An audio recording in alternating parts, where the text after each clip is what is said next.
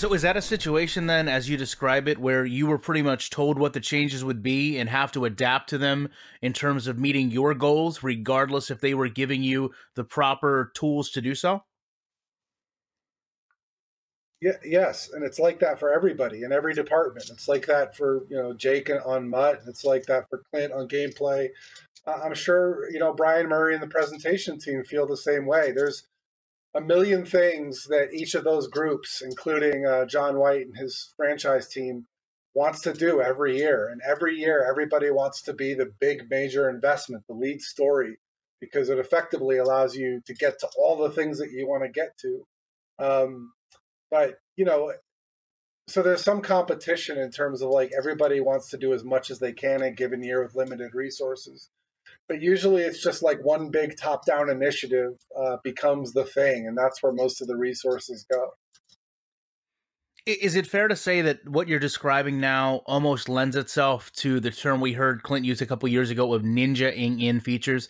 Is this kind of the behind the scenes of that, where you were told resources were getting pulled, allocation was not going to be the same, but you as a developer still wanted things in the game and had to find a way to almost sneak them in when you weren't given the opportunities that, say, maybe the long shot program or other programs within Madden were? Yeah, I mean the legacy issues list, which is a thing for the last 3 years on Madden, came about because Clint and I realized that there was no way that we were going to sell up the chain, that we were going to spend a lot of time and resources on fixing bugs because, as you've heard me say before, you can't sell a bug fix. I heard that directly from Andrew Wilson.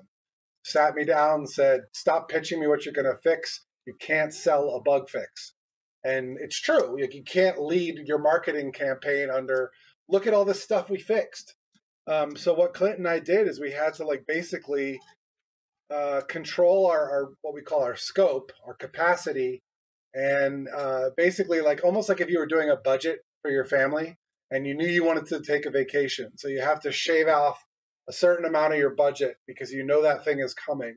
And that's how we tackled legacy issues. We basically hid scope from the back of box features so that we could push some energy and emphasis towards fixing the top legacy issues from the community the year before.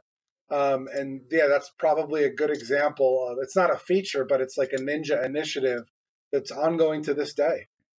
Does it is it fair to say that from the time you started to the time that you decided you could no longer function in this environment, that you kind of lost the love for Madden or football gaming? I wouldn't say that at all. I'm still, you know, a huge NCAA fan, and I hope it comes back someday. I still enjoy playing Madden. I just not this year for a variety of reasons. Probably just I needed a break. So I still have love for football, and I still, if for whatever reason they were to bring me back someday, I'm sure I would fall right back into the groove of going after the things that I wanted to go after.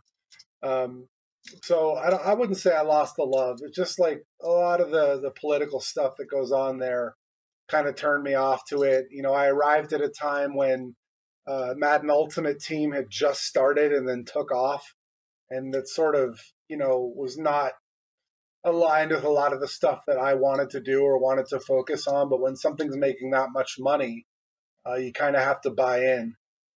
So for a lot of those reasons, it was just bad timing, I think, more than anything else. Um, and yeah, I wouldn't say I've lost my love for it.